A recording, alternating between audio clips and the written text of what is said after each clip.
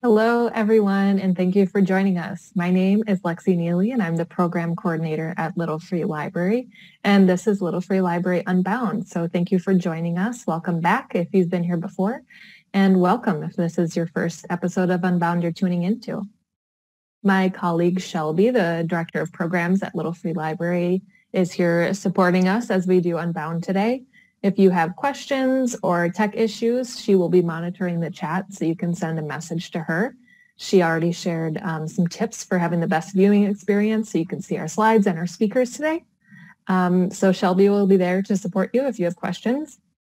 And if you have questions for our guests, you can feel free to leave them in the chat. If we have extra time, we'll try to get to those in addition to the questions we already have prepared to discuss.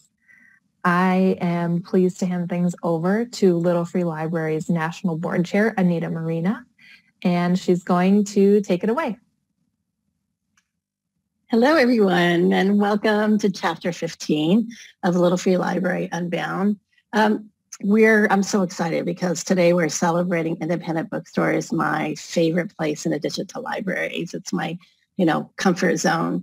We're celebrating independent bookstores and authors and independent publishers, and Independent Bookstore Day is April 30th, so we have a lot to celebrate. We've been so very proud to partner with independent bookstores and authors and publishers around the country through our Read in Color program. So blessed to do that. Now, you know that breaking into the publishing industry can be really hard for many, many writers, aspiring writers. Even current writers continue to, find challenges. So independent publishers always make that possible for people from all walks of life to share their stories from their lives, to share their experiences and characters. These small but mighty publishers make it really, really wonderful to amplify the voices of independent authors and reach communities that very often are left behind. And I think that this is such a great service to all of us.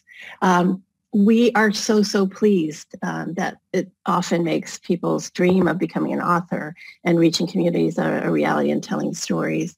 And in the same way, as you know, independent bookstores are some of the revolutionary places on earth. They are our standard bearers for what is exciting and courageous. You know that they're amplifying banned books right now. They are out there just really amplifying voices and making the call. They foster community gathering and collaboration. They have events. They highlight many independent writers. And then they uphold those special connections between people and authors. These are the things that make reading and sharing books so special. Bookstores like You and Me Books, Birch Bark Books, Duende District in Washington, D.C., and so many places. My favorite now is, having moved to Bellingham / Fairhaven, is Village Books in Fairhaven. So these are places that bring us great joy. Today, we're very, very pleased to be joined by two activists, authors, advocates for reading.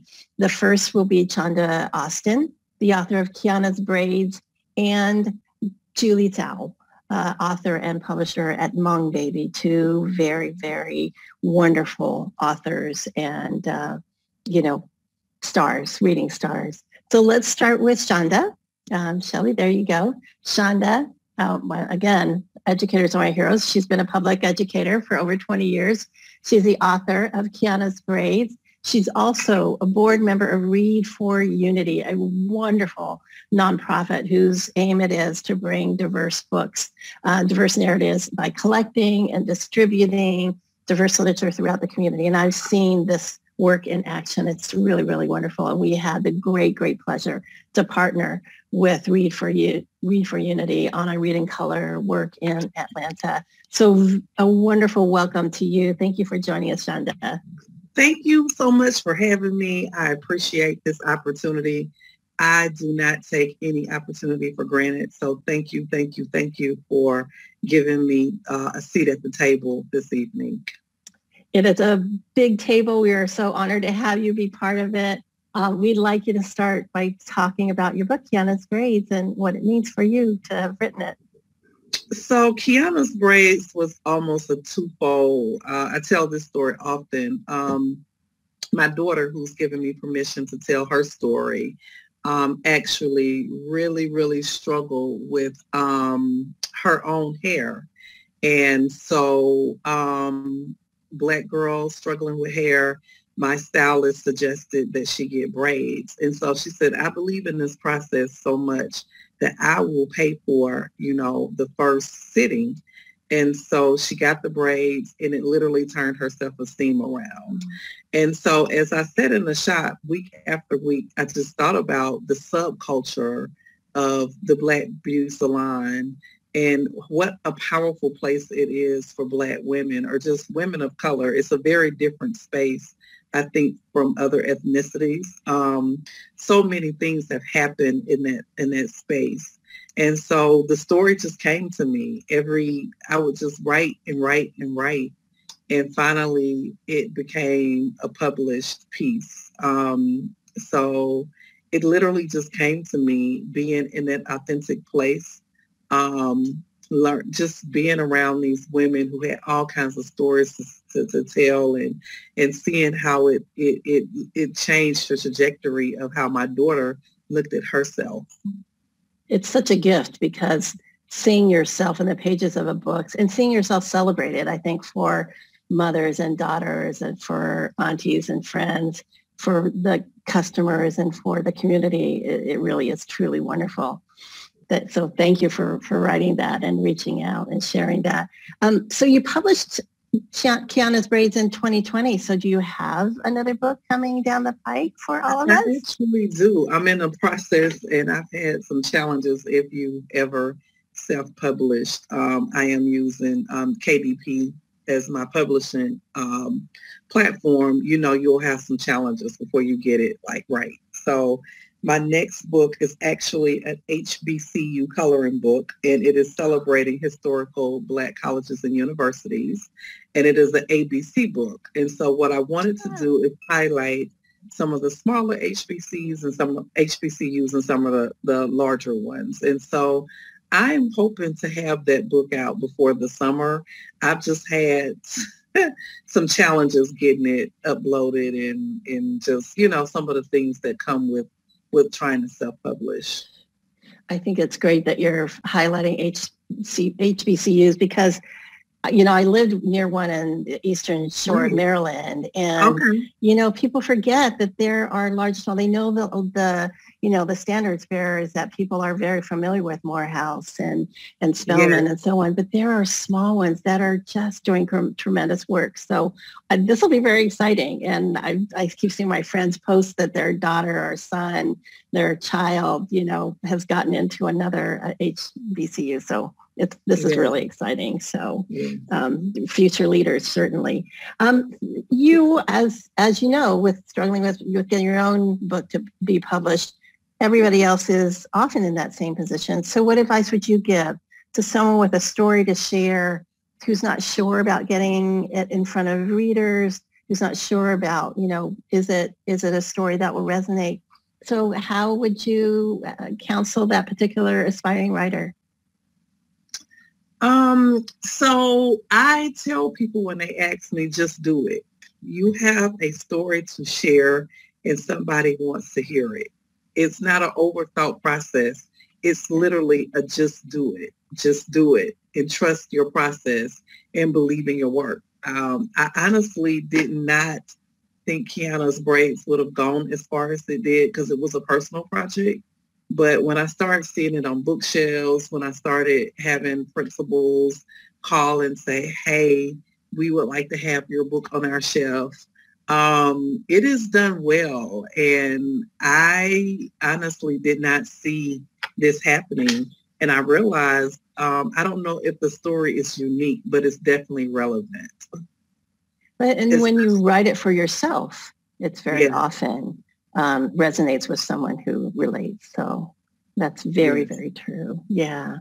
So tell me about sharing Qiana's Braids with someone, whether it's a parent, whether it's a a young child. Do you have a memorable story from some of your travels with Qiana's Braids? So one of probably the best stories that I've ever heard is a principal who shared the book with her students, and just how children were. I mean, I literally got she shared the written feedback with me from students, and to see those babies be so excited about hearing a story that they were familiar with, seeing images that they can relate with. It literally, my job is done at that point. And so that's probably the best story that I can tell, having children of color in particular, seeing themselves in the story and being able to have a relatable piece of literature in front of them that they can relate to. So on the flip side, go ahead, Chanda. I was going to say, even for young people that are not people of color, having, learning about the story of how braids aren't just a protective style. There's literally history behind the process, and there's stories about how braids were used, during slavery for women and men to be able to leave their plantations through the patterns. And I mean, just snippets of those, not that I got into a history lesson, but really front loading the book with some history so that everybody would know that it's not just a protective style. Yeah, no, that's very, very true. So one of my wonderful author friends who's been doing great books. One of his experience, he lamented the fact that he was out of school, and during his signing, a teacher actually came up to him, or was a teacher school librarian, and she said, "Well, we don't have that many Black students at our school, and so I hesitate to have this in my school library or classroom or so on," and it was so disheartening for him because really.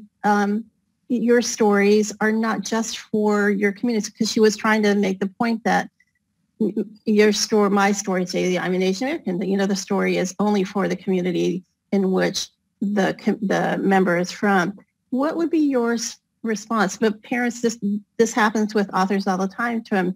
Parents, librarians, or not so much librarians because they do more, but very often teachers sometimes will come up and make that point. How would you respond, and how can you help also other authors respond that? It's still happening, unfortunately. Let's hear your response. So my story doesn't have to be your story, but I can honor yours. Yeah. And so that is how we change, right? Change is uncomfortable. Learning about different people and different things, and eating at new restaurants and traveling places that you've never traveled. It doesn't have to be my story, but I can honor your story. And oftentimes we have not done a good job in that space because it's uncomfortable. And most oftentimes people, they don't like to be uncomfortable. So, I think it also puts a level of responsibility on people once they understand the story. And so now you understand why we have Hair Discrimination Act, right? Mm-hmm. Which I always correct people when they say things like dreadlocks, because there's nothing dreadful about something that God is giving you on your head, right? They're called locks. And so there's a space there to really teach people. I'm pretty sure there's something I can learn about you too that I didn't know. Right.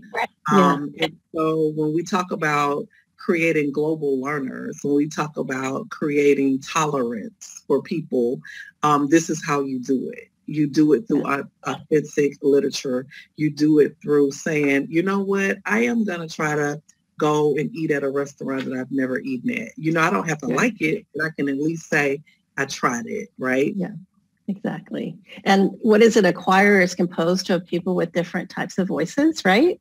So Absolutely. The chorus is stronger because there are different, contributors to that song.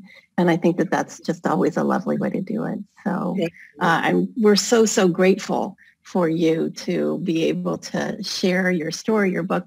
We're very excited about what you're going to write next. This HBCU alphabet book is going to be a lot of fun. So I could see this ending up on a lot of people's, in baby showers and other places. And also, congratulations. Read for Unity is a fabulous organization. We're so proud to have worked with them. So more power to you. Amazing. It has been amazing. And just to give you a story about that, Yenny and I were talking one day, and she was taking some books north of the city, north of Atlanta, affluent area, and she had a story about a young man who had become a doctor, and so she was, putting the books up, and one of the students said, "Oh, I thought black boys could only play basketball." What a great segue to have a conversation about representation, right? Right. And how we need to be very intentional about what those spaces look like. Asians, doctors, Black people can be doctors. Doctors anybody who decides to go to medical school can be a doctor. And so we had a really rich conversation around how in this affluent area, north of the city, you would have thought that this child would have been exposed to something different. And it was a great opportunity to say, well, no, Black children do more than sports. Yeah, exactly. No, it's the richness of what we do when we share books with different stories is, and that impacts somebody further down the line in sharing it again. I think that is the richness of being able to have that conversation with that parent, that child, or that adult in somebody's life. Now, we know that you have to go. We are so appreciative.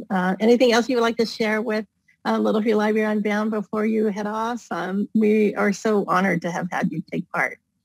I am honored to be here. Thank you for the work that you guys are doing, because I believe, I know for sure the work that you're doing is going to be game-changing, and it's going to expose children of all ethnicities, backgrounds, and beliefs to something very different. And in order for us to have a one band, one sound, this is the work that has to go forth. One of my favorite lines from one of my favorite movies, One Band, One Sound, is absolutely true. And really a shout out to the independent bookstores and independent publishers and people who self-publish like you, who are determined to get stories out there. So thank you. And we wish you well. We'll stay in touch with you as well. All right. Okay. Thank you, Chanda. Okay. So we are so very pleased now to welcome our next guest, and welcome to Little Free Library Bound, Julie Thao. And Julie, please correct me if I've mispronounced your name. She is the owner of HmongBaby, author of Menuan Place, Little Owl, which I'm so pleased to see these kinds of books out there, because I have Hmong friends and they've been saying, like, where are the books with us that reach our kids and reach our families and our community? So we are, again, super honored to have you on board. You're based in St. Paul, Minnesota, publishing board books and learning materials in both Hmong and English. So that's really, really exciting. So welcome to you, Julie. Thank you. I'm excited to be here today. Such an honor to have been invited to be a part of this. Well, tell us all about HmongBaby and how that all began. Yeah, well, HmongBaby, we are a local company to the Twin Cities area, and our vision is to provide parents with learning materials that will empower them to teach their children Hmong language. So we have flashcards and books and learning videos on our YouTube that will help children to teach will help parents teach their children Hmong language. And how it started. So it's, I was just going to talk about how it started. It's actually a pretty fascinating story. I took over HmongBaby just last year in 2021. But before that, it was started by my sister-in-law. Her name is Julie Thao. And in 2017, her daughter had just turned 1. So just learning how to talk. And she wanted to teach her daughter Hmong language. So she started to look for learning materials and really just found that there wasn't many materials, books out there, or that if there were at that time, it wasn't accessible to parents and families to share with their children. So she took it upon herself to create these flashcards to teach her daughter how to the names of animals in Hmong. And she just so happened to share with some friends and family. And while the response that she got from everyone just blew her out of the water. And it was just some simple flashcards. I think I have a set here that I can show you, Anita. But it was just these flashcards. So there's just, there's an image of the animal and then the Hmong word below it. And she shared it with some friends and family. And the response she got just was what propelled her and really was the start of HmongBaby. And so she put together the company, started as a platform to sell the flashcards. And then from there, she wrote a book, and that's how it started. Oh, great. So actually, there may be people who are tuning in and maybe who access the video later who may not be as familiar with the Hmong community. So let's do a little bit of an overview for a minute from you, just about your community and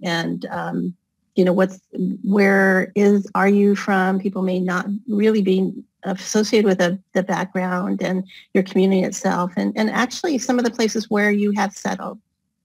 Yeah. So the Hmong people, we are an ethnic people with our own culture, our own language, out of China. And over the years, we have great history. And over the years, we've migrated down to the Southeast Asian country, such as Laos and Vietnam and Thailand. And how we arrived in the U.S. is a history lesson on its own. But in the 60s, the Hmong people in the regions of Laos was actually recruited to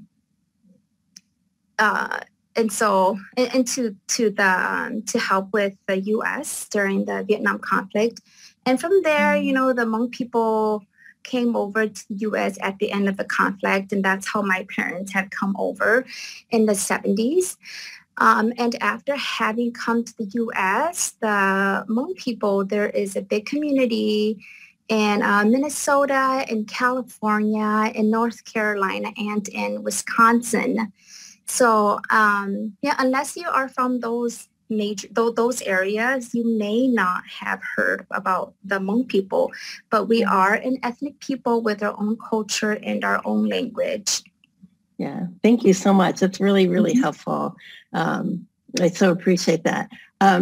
So you yourself, now having taken over HmongBaby, but you yourself also have a new book coming out. So we'd love you to tell us all about it and share it with us.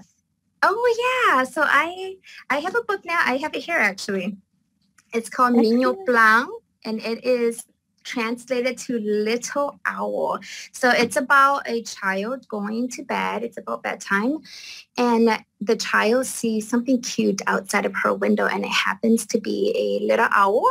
And she just wonders about, why isn't the owl asleep yet? Why is it still awake? What is it still doing? So in the book, it's the child going and wondering about the owl, and it takes you through what the owl does at night, looking for food and observing and listening to the other animals that are still up at night. And this is actually a song. So I wrote it as a song, and then I wrote it into a book. So they're actually the lyrics to a song that I had wrote for children. Excellent. How fun. That's wonderful. So as I asked Chanda, there are a lot of aspiring writers out there, people who also want to share their stories and their character, their imagination.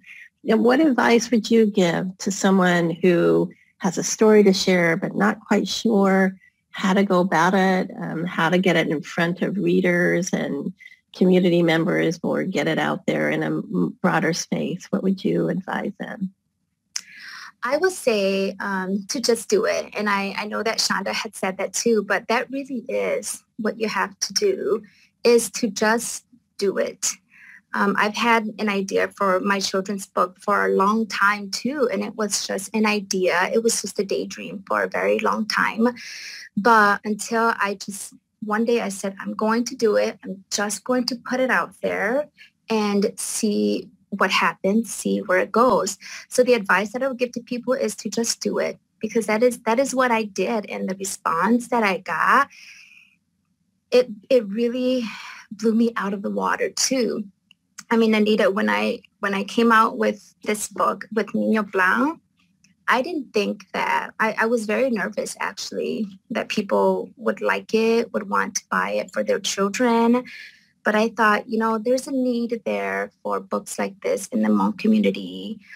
I'm going to put it out there and see where it goes. And so I had put out a pre-order just to gauge the interest of everybody, because I was still nervous. I was still like, I'm not sure if people would want it. So I better put out a pre-order first to see if anybody is even interested in the book. And so for 1 week, I put out a pre-order campaign, and we were able to have pre-ordered almost 400 copies of the book. Yeah. That's exciting. So that just led me to see that there is a need out there for books like this, and that people are interested in this. And so what I would say to anybody with an idea is to just put it out there. These days, social media connects people very well. And I think that's one of the vehicles that really propelled our pre-order launch too, was social media, getting the word out there and really getting people to see that there's this book out and I want that too. So you just have to do it. If you have an idea, just go for it. Don't be afraid of whether or not people would want it, would buy it. You never know. There is someone out there who will resonate with your book and your story too. That's really encouraging news. And so very often, as I said to Chanda, there are people who look at diverse books and they say, well, that's not my community. Hmong is very specific. But what would you say to, again, an adult who says, I don't have that many Hmong in my community, but does this make sense for me to include this in the school library or in other places? What would your response be to an adult who says that? Yeah. I would say that as adults, it's our job to provide these kind of books for our children, because our children, the younger children, they don't get to choose what books come into their home or what books go up onto their bookshelf or into their book collection. So it's up to us as parents and teachers to provide our children with these books, because books, they are a window for children to look into other cultures and to see what it's like in a day in another culture. And so as adults, we really have to think like a child and see the world through the eyes of our child. And I say that because children are so, their minds, their hearts are so pure and innocent, and they're so open to any kinds of books.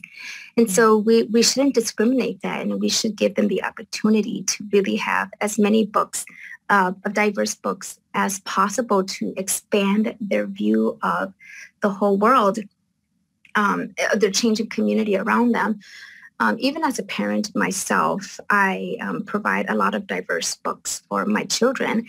And my daughter, recently, I shared a book with her called Sui. Yeah. You may have seen it, but it's about a little girl who just isn't happy with her skin color. How about it's too dark, and she wishes that her skin could be lighter.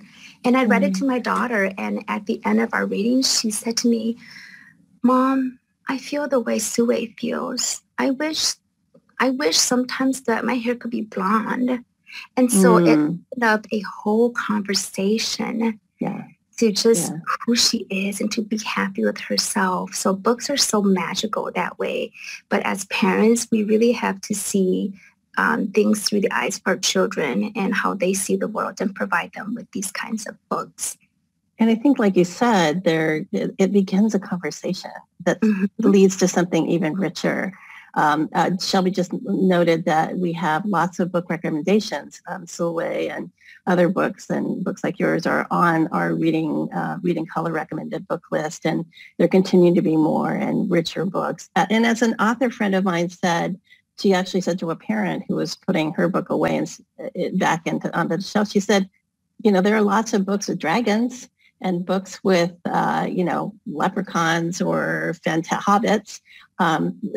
So that's another character that enriches a child's reading life. So why not people from other communities and cultures? And that's an important point to make. So we so appreciate that. How about a memorable story from you in terms of the books that you publish, your book with a reader? That was such a wonderful story, even with your daughter. How about any other readers that you've come across, or even parents? Yeah, so often we get videos and messages from parents who have bought our books, and they will say things like, my daughter has never read a word of Hmong, but because of your book, she has started reading some of the words. And last year, we were at the Hmong Arts and Crafts Fair in St. Paul, and one of the parents came up, and she did say that, my son has never read a word of Hmong and has never even spoken a word of Hmong. But when I bought the HmongBaby book, Oshi Oshi, he started to read it because this book has very simple text in it. So just a few words with single sentences on each page. But she said that her son started to want to read the book and started speaking Hmong. So that is a story that I like to share with a lot of parents.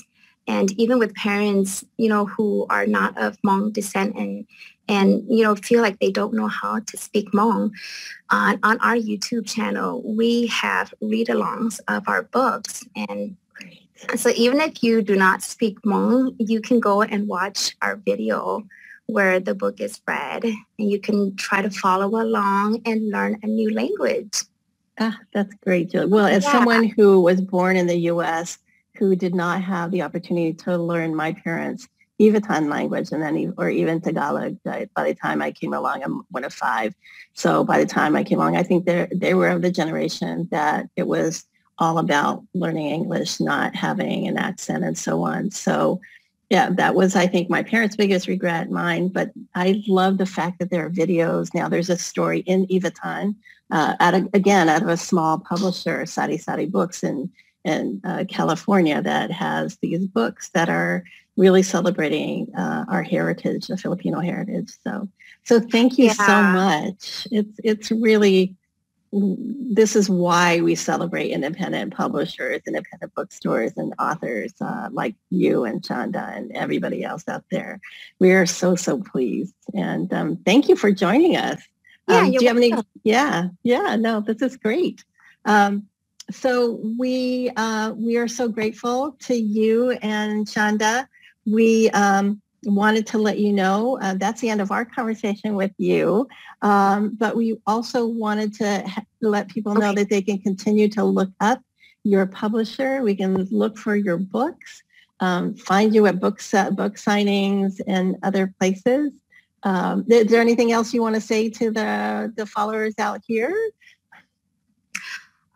Just that I'm really glad for an organization like the Little Free Library and its book sharing model across the entire world. I am a big believer in books for anybody, but especially for children, as it acts as a window for children to look into other cultures and with books representation as well for people of color too. That way children can see themselves in the book, because it just becomes that more powerful when they see someone who looks like them in a book. Because I know that growing up, I did see a lot of books like that. And I had always wanted to become an author, but because I didn't see anyone like me authoring children's book, I never thought that I would have the chance to. But, you know, I would just say, you know, an organization like Little Free Library is such a wonderful thing for everybody. And seeing you and Chanda publishing your books like Qiana's Braids and HmongBaby and everything else, it's just such an important service. So thank you again. Now what I'd like to do, thank you, Julie. We're glad you're able to join us. Little Free Library, as you know, we do this wonderful Todd H. Bowl Awards named after our founder, our late founder, Todd, who was just such a sweetheart, and he would have loved this conversation. We're accepting nominations for the Todd H. Bowl Awards for Outstanding Achievement. Little Free Libraries, we celebrate our individual stewards and what they do and how they really share, really expose the world's kindness to their communities through the act of book sharing. Every year, we select a group of stewards who exemplify Todd's vision and celebrate his spirit through that way. You can check out past winners, but also you can submit a nomination for the award in the link at the chat. And photos of our past winners are here and then also on the website. So thank you. And thank you, Shelby and Lexi, for another great Little Free Library Unbound. Thank you, Anita. And thank you so much to Chanda and Julie for joining us today. Unbound is always the highlight of my month. Always great to hear from fellow book lovers. I'm a big believer in independent bookstores and publishing. It's very near and dear to my heart and my experience in college and beyond. So it's been so special for me to share that with all of you. As stewards, independent authors can be your best friends. They are eager to share their stories. And they want to do that. They want their stories to be accessible. So you can consider approaching local authors to host a reading at your Little Free Library. That'll give them a way to connect to the community, to share their book and get people excited about the story they have to share, and bring people together at your library, which is always a lot of fun. I want to do a quick plug for bookshop.org, where Little Free Library has a storefront. Bookshop is an online bookstore with a mission to financially support local independent bookstores. You can choose your favorite local bookstore or one that's across the country and know that your purchase will support them. Purchases from our bookshop storefront support our programs, including the Impact Library Program and Read in Color.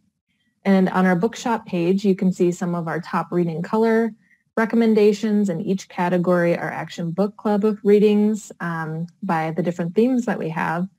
Little Free Library staff favorites, if you're ever interested in what our staff is reading. And the list of books our staff and board of directors are reading as part of our Allied Book Club. So if you haven't already, check out Bookshop and give some love to indie bookstores.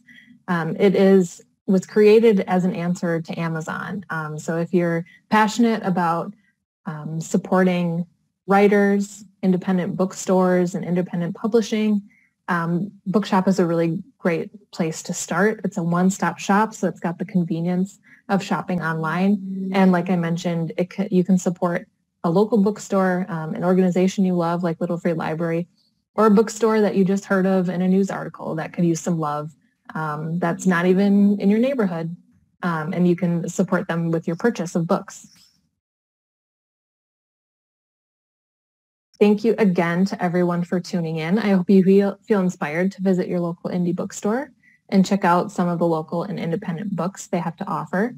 I think every wonderful bookstore has a cool little local author section, and it's amazing to see what you can learn about your community. There could be history there that you've never heard of, or someone who's telling a story that really resonates with you or opens your eyes to a whole different perspective.